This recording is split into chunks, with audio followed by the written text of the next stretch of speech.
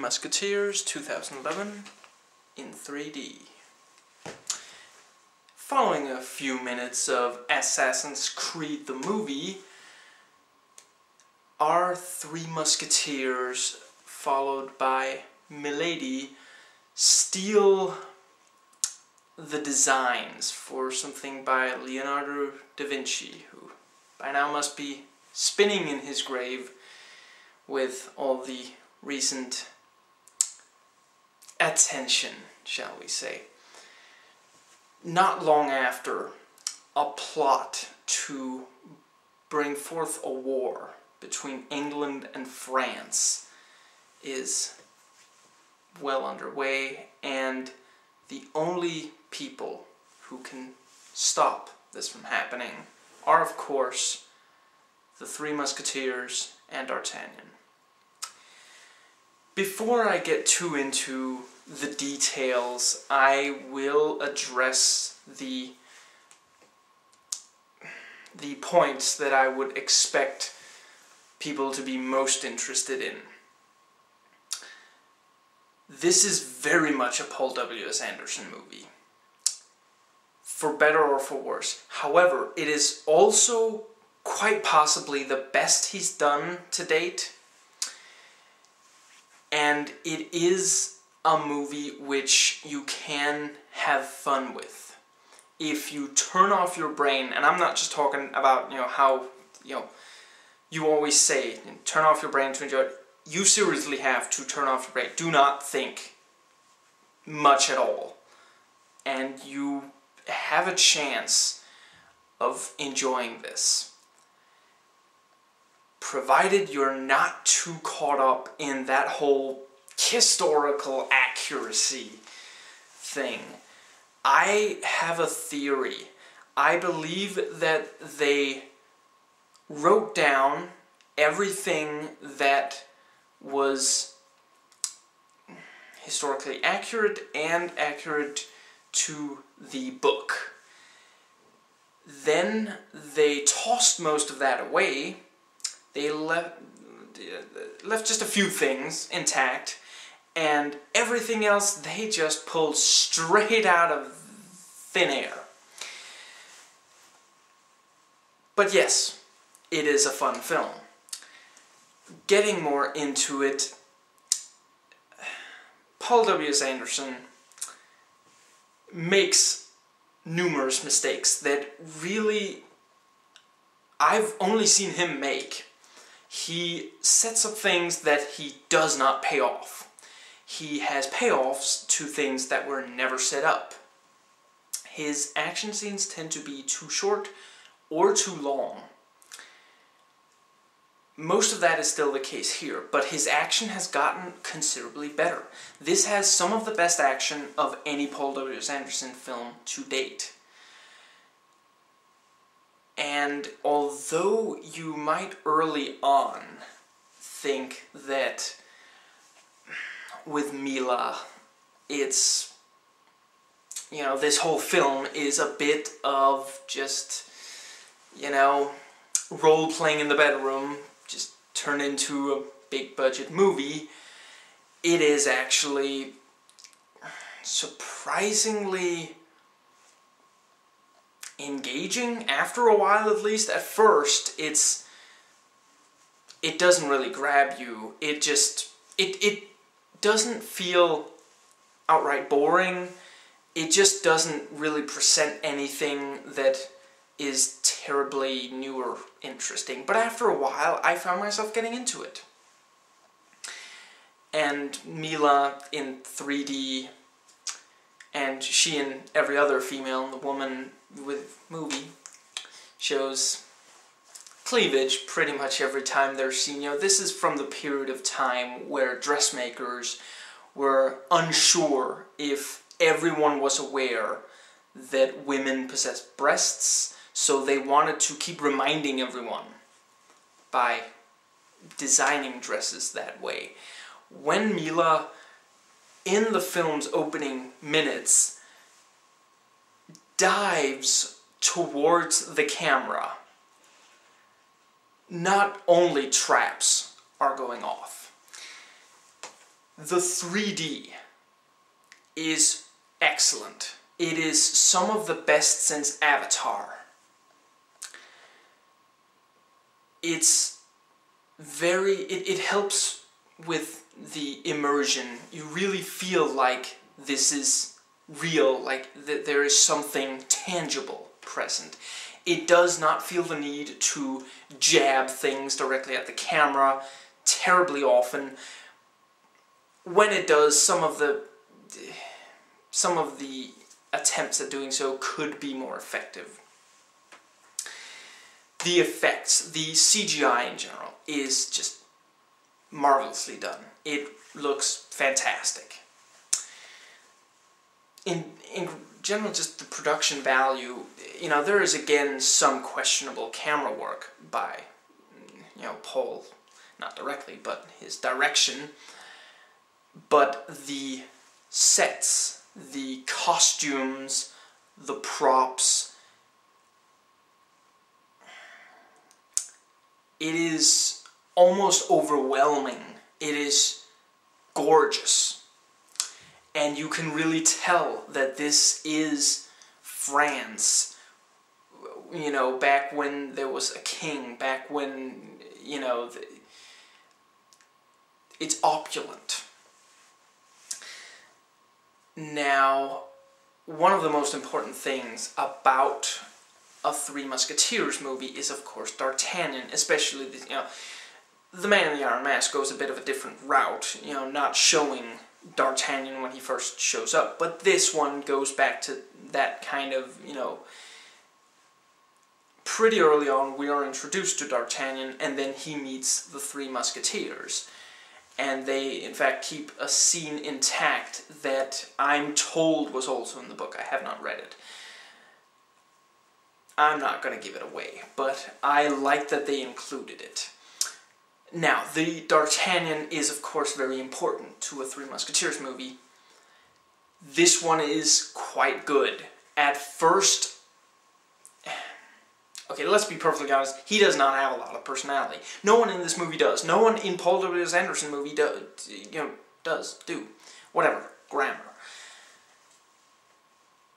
That's just, you know, it goes with the territory. Be prepared for a Paul W. S. Anderson movie. However, the actor is pretty decent.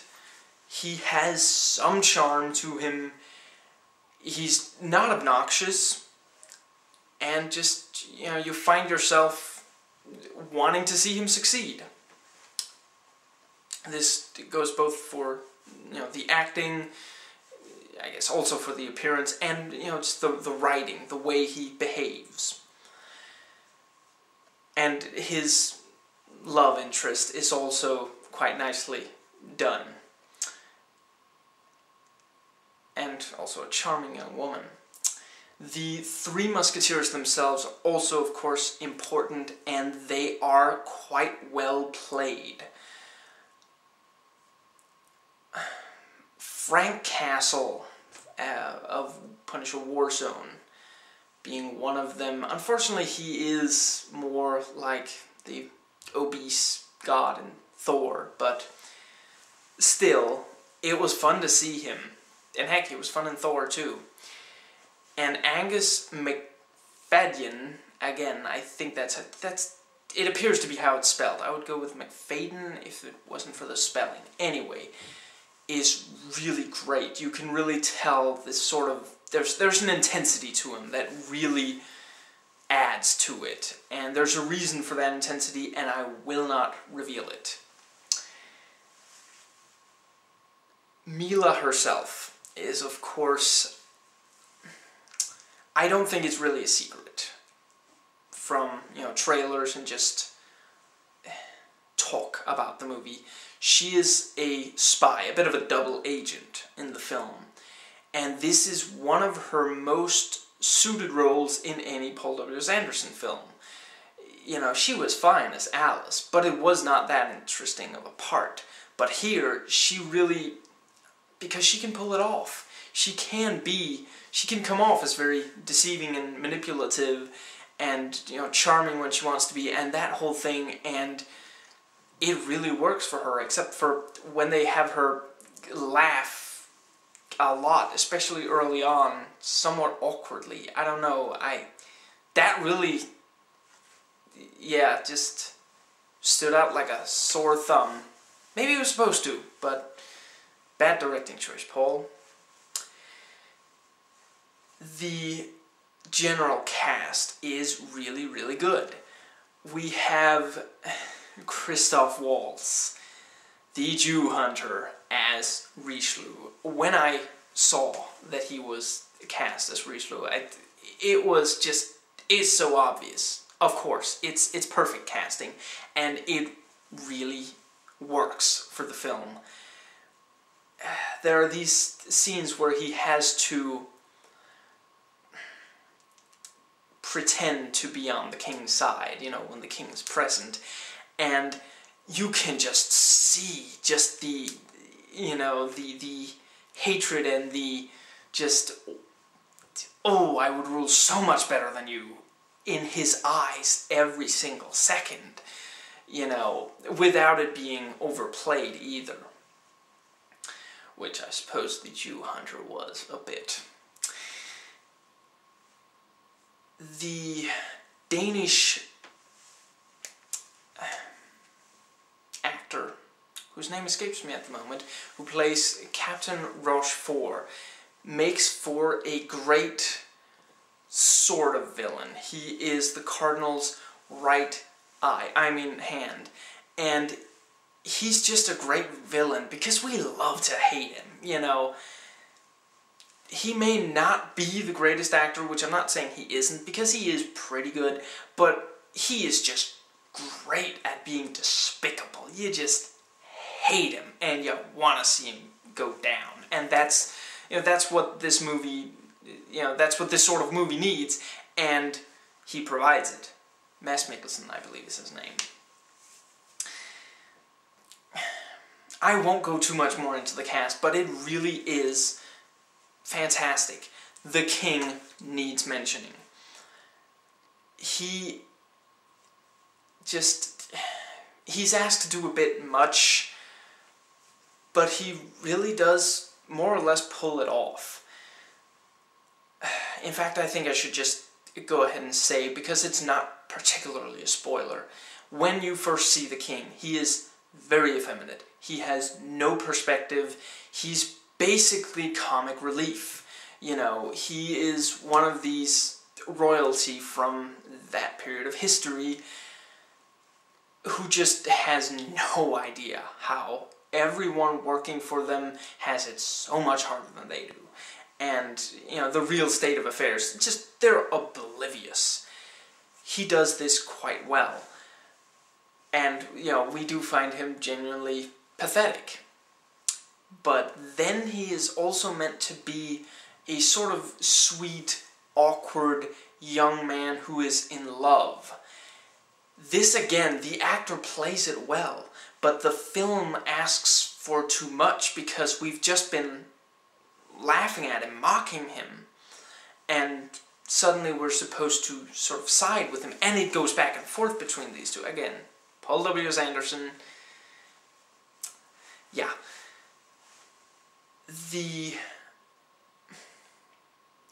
pacing is also somewhat off. The plot is excessively convoluted, and if you stop and think about things, it does not hold up. There are, events and actions that really don't make sense. That were just, because they needed that to create a certain situation, and that's what they did. Returning to the action, not all of the good moments are in the trailer, trust me. Excuse me. And it really does create a couple of really outstanding and really memorable and really worth watching scenes of action. I will not give away what they are. I will say that those going to watch this movie in hopes of a duel will not be entirely disappointed. Just wait for it. And the fencing in general is really great. And I'm very pleased to see that Paul has learned that slow motion is not necessarily something that makes an action scene, although he apparently took a note from 300, because there's a brief bit of fencing where it alternately slows down and speeds up for no good reason. In 300, that looked really good. It was stylish, it was sleek. Here it isn't. So, yeah. With so many important characters, of course, you know, each of them have to get some time to, you know, for them to even matter and for them to have an impact, for us to remember them. And again, Paul does better at this than he usually does. Pretty much any other movie I've seen by him that I could compare this to, he did it worse there than he does here. You know, it obviously is first and foremost D'Artagnan's story, with the Three Musketeers as big side characters, important side characters. And, you know, Rochefort and Richelieu as, you know, the main baddies. And it really works as that.